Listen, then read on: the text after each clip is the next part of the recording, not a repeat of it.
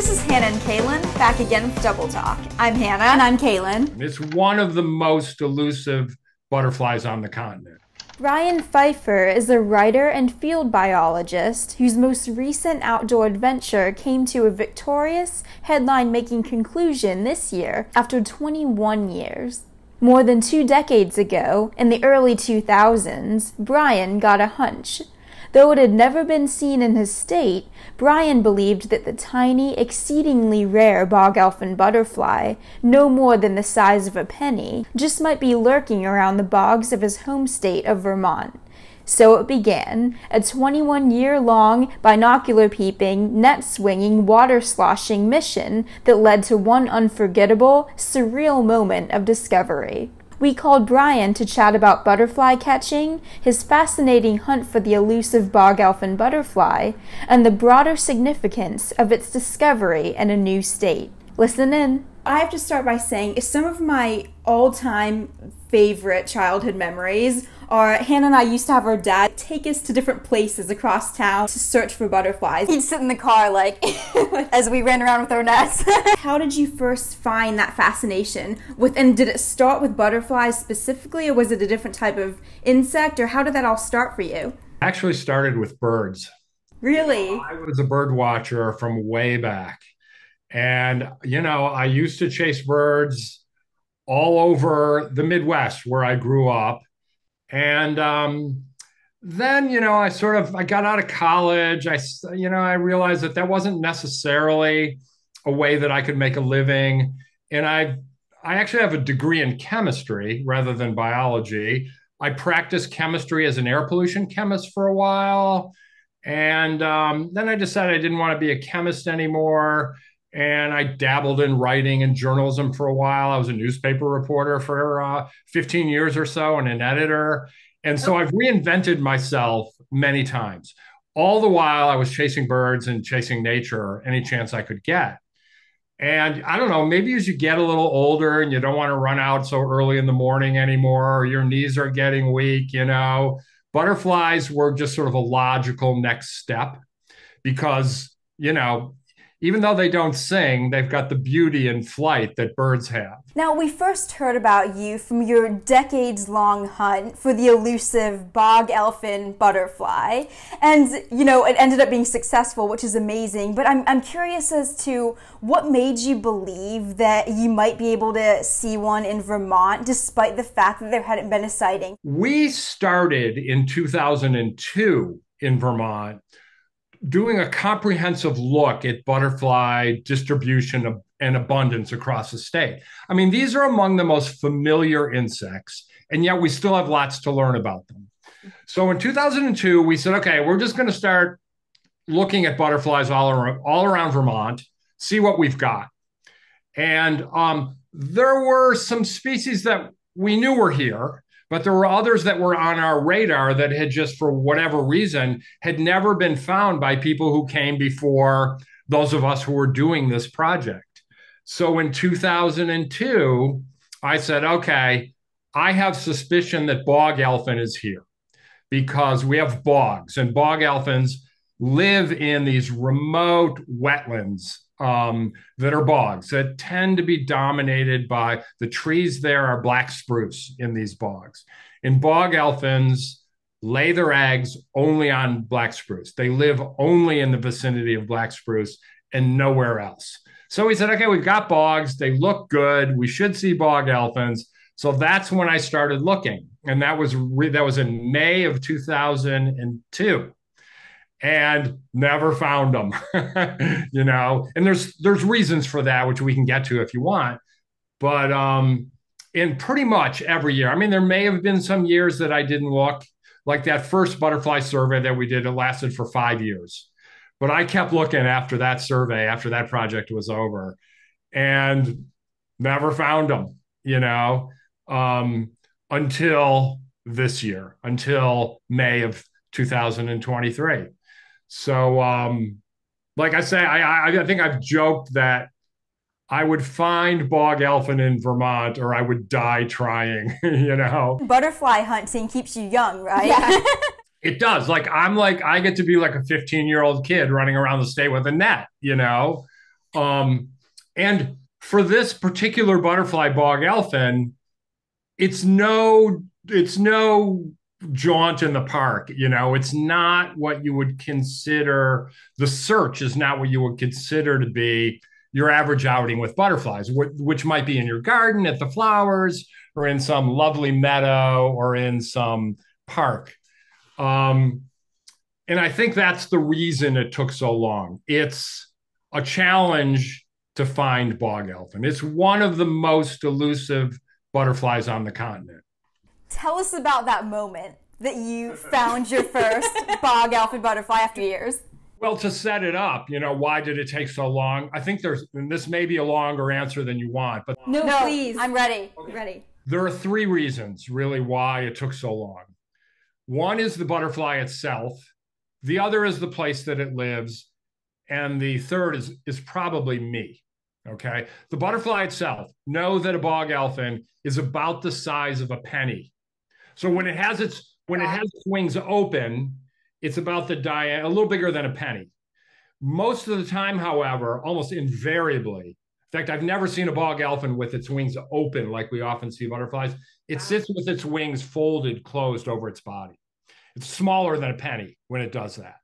So it's small, it's mottily brown. Let's be honest, it's not the most beautiful butterfly in the world, right? So that's it. Plus, not only is it small and brown, it flies only for about a little more than 2 weeks in the year here. So like you can think of butterflies being around spring into summer, maybe into fall. Well, bog elfin is only on the wing as an adult butterfly, flapping around in the bogs, usually from around mid-May to early June. And then it's done, right? The rest of the year, as you know, it lives as either an egg, a caterpillar, or a chrysalis. So there's a limited window for me to find this thing. And not only that, it's just not abundant. It's never obvious and not abundant, even in the places where we know it is. So that's the butterfly. The second reason is the place that it lives, bogs. These are remote wetlands, that usually you can't drive to them. Usually you park, there's no trails to them often here in Vermont. You bushwhack, you get out your compass and you say, okay, I'm going to walk through the woods, usually during the peak of biting insect season. So you're like on your way to the bog and you're carrying around your own cloud of black flies and mosquitoes, and usually, like you're on your way to the bog and you just say to yourself, I don't know, I might be getting too old for this shit, and you're in the woods and then you suddenly get to the bog. And bogs are, for me, places where I feel as if I belong, like, I don't know, like anyone who doesn't know a bog can think of a place where you get there and you sort of exhale and say to yourself, this just feels right. It could be an art museum. It could be a baseball field, your favorite team. It could be seeing your grandkids. It could be anything. When I get to a bog, I just say, I'm really glad I'm here because they're remote. They are wet, squishy places. Like you feel like you're walking around in soggy peat, and that's the moss there. Sphagnum moss is dominant there. So you have this squishy mat. And depending on the time of year, there are like purple orchids sprouting up all around you, and there are other butterflies and other birds there. So the places are remote and there are not many of them. And getting to them is sometimes difficult. So my choices were clear. I had to get to a bog to find a bog elfin, but the bogs I kept going to, they just weren't there. Or they were and I didn't see them, And you get to the bog and even though you're getting attacked by clouds of mosquitoes, everything to me at least seems right. And I just feel good there, bog elfin or no bog elfin. And then the third reason why it took so long was me. I think that, when I first started doing this, I don't know, maybe I was a little too eager. I was certainly inexperienced. I don't think I had just figured out how to find this butterfly, how to sense the right places for it, how to be in the bog and be aware enough, yet calm and alert enough just to pick up on this little tiny brown thing, right? That's descending from the tops of spruce boughs occasionally to grace you with its presence. Even though most of the time it is sending down its legions of mosquitoes to defend the bog from you, you know. So I think that I just needed time to figure out how to find this butterfly. You needed to become one with the bog elfin. In a sense, I think that's true, Kaylin. I think that, you know, I feel right in a bog. And finally, after a certain amount of time, I felt like I was one with the bog and I could find this butterfly. Right before, did you feel like this is going to be it? I just imagine that meme where the guy is like drilling and drilling and drilling and drilling, and he doesn't know that he's right at where he's gonna get a bunch of crystals. Right. And what if you turn around there and you're right about to hit that landmine? Yeah. What I can say is that I got into the habit of saying I'm going to a bog to not find bog elfin. So I can't say that I was always optimistic or had the sense that this was right. But I will say this: I parked my truck, I was getting my gear together, insect net. I have a pair of boots that get wet. They're old hiking boots that I slosh around in. You know, my GPS, my navigating unit, my notebook, my camera gear, and my binoculars. I'm sort of pulling that gear together. And I look just past my truck where I parked it, and a bobcat sauntered by. It just sort of walked past my truck. It never saw me. And then it disappeared into the bog. And I said, well, that's kind of cool. You know, like I'm going that way too. Never saw the bobcat again. And so I felt good. And then I got into the bog and I did say, I like this bog a lot. I like what I'm seeing. And what you see when you get into a bog in mid to late May in Vermont, there's a plant. It's like a rhododendron. It's called rhodora. And it is a rhododendron. It's Rhododendron canadense is the plant. And it's a shrub with these outrageous fuchsia purple flowers that are just exploding into bloom before the leaves come out on the plant. And then there were tall bush blueberries I had these little dangling bell-like flowers, white flowers that were everywhere around me, you know? And so these are nectar sources for bog elfin. I'm digging it. You know, I'm like having a great time anyway. And I will say that I did get to a spot where I really did say, wow, I just like this part of the bog. Sure enough, this little brown thing just sort of tumbles out of the canopy of the black spruce and lands on another black spruce that's stunted, small. Many of them are like waist high. And the other thing to know is there is another little brown butterfly also flying that's very closely related to bog elfin. They're called brown elfins. And I'd already been seeing those. They're slightly bigger than a penny. You know, they're slightly bigger than a bog elfin. Bog elfin is really tiny butterflies. You know, this felt different as it landed on the top of it. It was smaller. And so I lifted my binoculars and it sat there and I said, this is a bog elfin, you know, and I'm not normally in the habit of talking to butterflies when I go into bogs, you know, but I did say, I've been looking for you.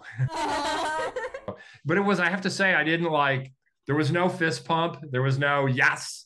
There was just kind of a calm assurance, like a calm vindication, I guess. Then I reached for my camera to get incontrovertible evidence. I was alone, and I usually am when I'm looking for this butterfly. And just as I reached for my camera, the butterfly takes off. And so then I started chasing this thing around. I never saw it again. And I'm walking around, and usually with butterflies, even bog elfins, as rare as they are, if there's one, there's going to be another. Mm-hmm. And sure enough, I saw one flying. So this one I netted. I swung my net, and I caught it in my net, and I put it in a little vial like this, right? So it fit easily into this vial, this butterfly. I took iPhone pictures of it, actually, and I had some pretty expensive camera gear with me, and then let it go.